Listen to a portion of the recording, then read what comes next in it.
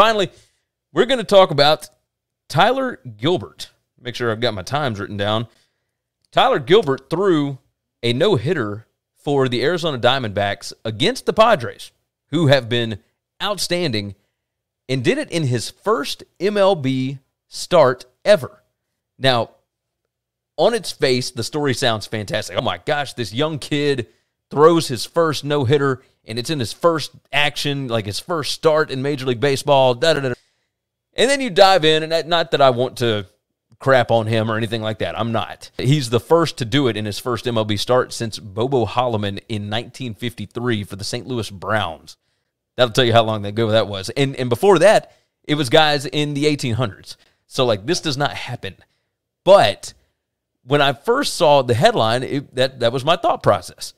This guy's really young. This is amazing. I can't believe he did this his first time out. And not quite so much. He went to high school in, San Fernando Valley, and then San Lorenzo Valley, then went to Santa Barbara City College in 2013, 2014. In 2015, he went to USC, and he got drafted by the Phillies in 2015. So he has been in the league for quite some time, doing minor league, this and that, and he has come in relief work. He's never got called up to the show. Yep. Except for relief work. He's never actually had a start. Exactly. And this was his first start, which is still unbelievable. So this whole thing was insane. I'm just like, the guys that did it before him, St. Louis Browns, Ted Breitenstein, which was October of 1891, and then Cincinnati's Bumpus Jones in October of 1892. And then after that, it was Bobo Holloman, May of 1953, and now you got Tyler Gilbert. This pretty awesome story, man. I don't know that the Diamondbacks have been, outstanding this season, but this was, to do it against the Padres is even more incredible because this was a star-studded lineup that he pitched against.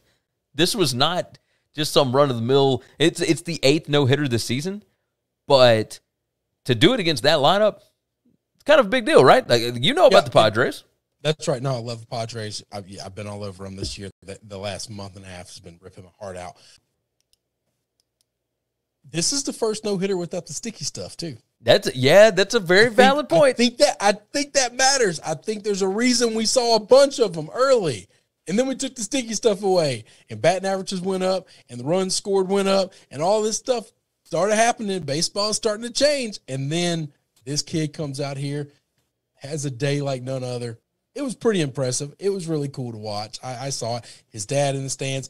That was cool. His dad reminds me of me when I'm alone without thousands of other people around and a camera on me, where I'm really excited about something, but I don't know really how to act. But I know I have to do something to get this energy out. I watched that video of his dad, and that's what I thought. I was like, that guy's weird and uncomfortable too. The difference is there's no camera in my house watching me. There's nobody else around.